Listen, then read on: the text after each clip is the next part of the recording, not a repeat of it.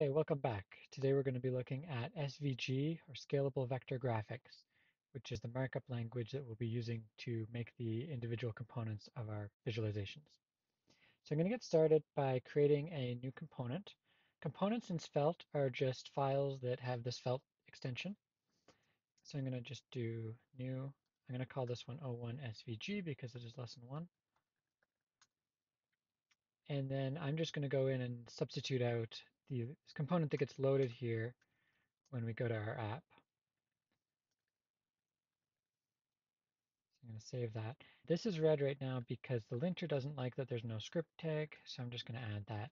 Technically not required for a Svelte component, but the linter likes it, so I'm going to make it happy. I'm going to pull up my terminal again and run yarn dev,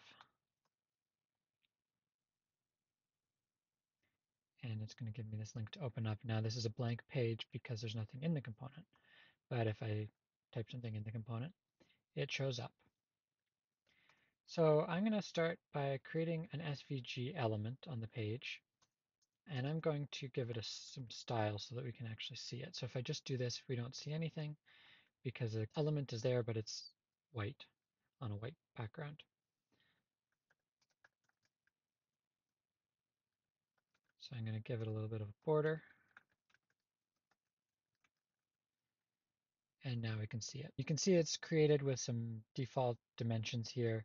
If I open up developer tools, you can see that it's 302 by 152, which is just the default height and width that it's using, plus 2 on each for the border. So really it's 300 by 150 pixels of usable canvas here. So I'm going to make that width 100%, height 500 pixels.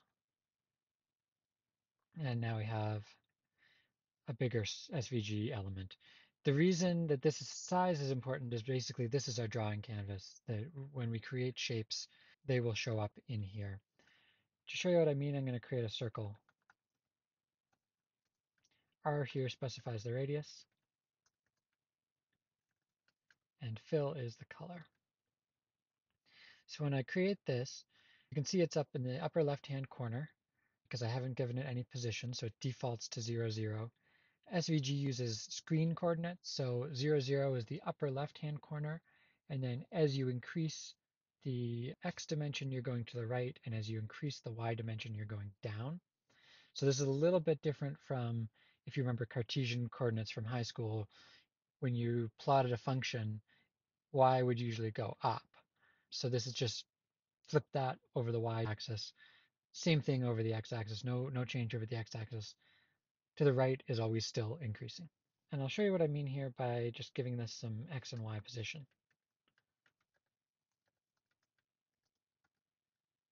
Give it a little bit more here. I'll give it 50.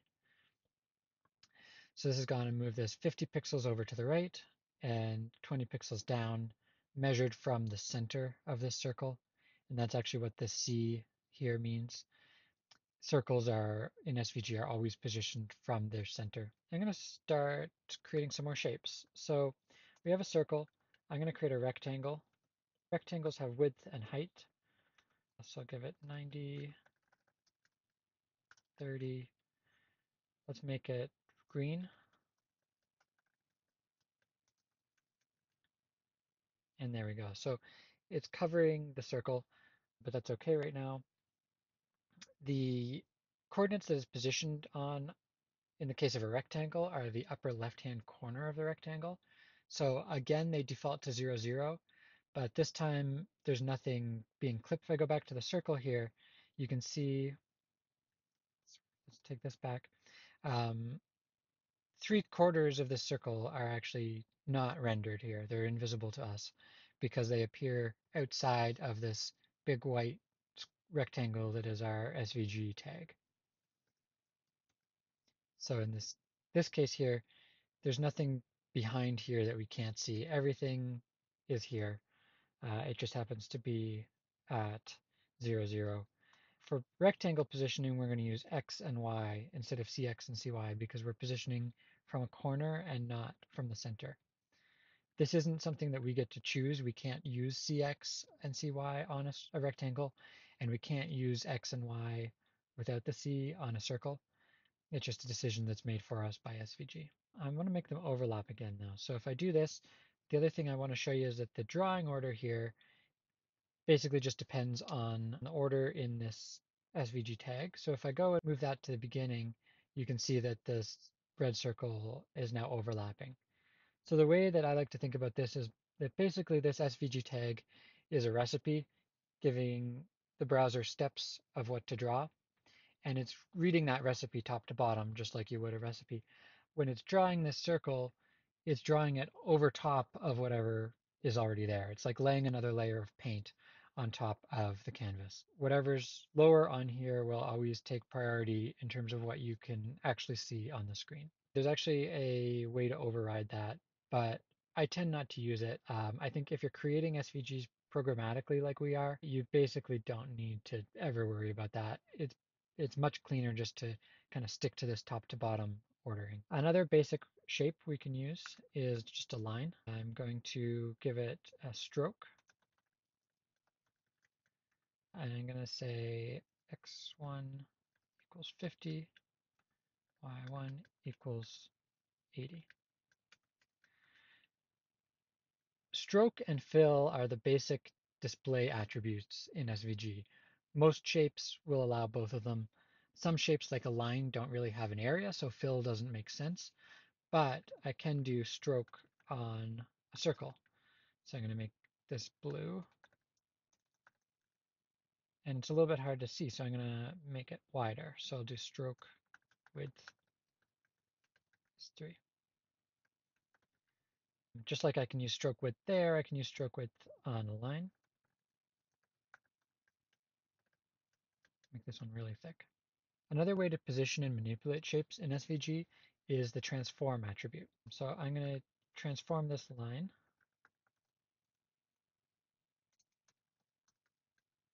And this transform property takes sort of a mini language of transformations that you can apply. I'm going to use one called translate. And translate basically just shifts along the X and Y axis. So I've moved it by 10 coordinates in both directions, but I can make it bigger.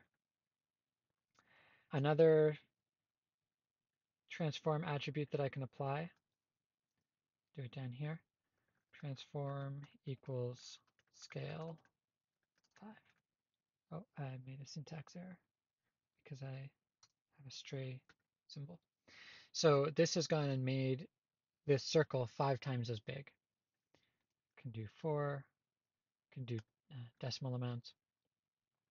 One thing to note is that it's scaling everything here. So it's scaling the radius, it's scaling the stroke, and it's also scaling the position. The scale basically scales from the origin point 0, 0, and because this is transformed, that transform also is scaled.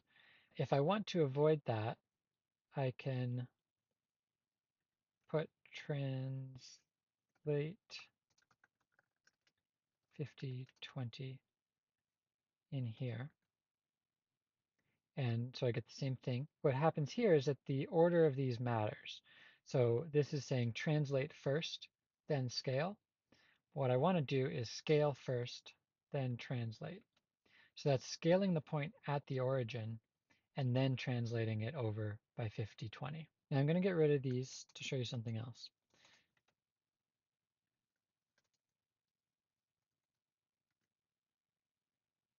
One of the reasons the transform property is useful is that you can apply it to multiple elements at once. To do that, I'm going to show you the group tag. So the group tag is just the letter G, and you can put in it whatever you want, including other groups. I can apply the transform property right on the group.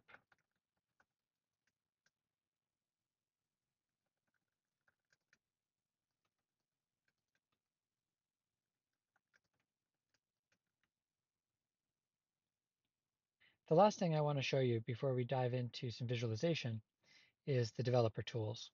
So in Chrome and Firefox, I can right-click an element on the page and click Inspect. That's going to take me to this view, which shows the same structure that I have over here, But now when I hover, I can see where on the page an element is. You can do fun things like change attributes over here and even delete elements from this list. So that's going to come in handy when we're debugging our visualizations.